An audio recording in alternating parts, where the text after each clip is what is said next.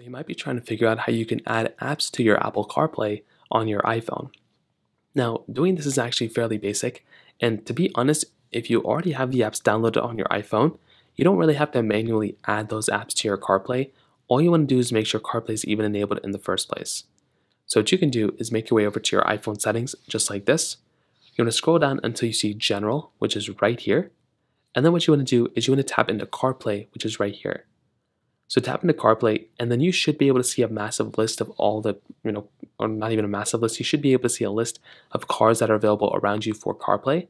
And that is basically all you're going to have to do. At this point, you can make your way over to your screen of CarPlay, and you should be able to see the applications that are available for you already that are CarPlay enabled. Now, not every application is CarPlay enabled. I can't just go ahead and adding, Genshin Impact or any other apps like TikTok and stuff, Temple Run 2, I can't add those games or apps inside of CarPlay if they're not supported. But what you can always do is go into your app store right here. You can always type in CarPlay, and you should be able to see a list of like CarPlay associated applications. So if you type in CarPlay, you should be able to see some things here and there, like Apple Maps and some other things, Waze. And there's a lot of applications that are CarPlay enabled, which is really cool. There's big ones like Spotify that a lot of people use. So this is the one I typically use in CarPlay a lot. This is the one I might go to. So all you want to do and all you have to do is download CarPlay specific applications. And for a lot of people, that's probably all you're going to have to do.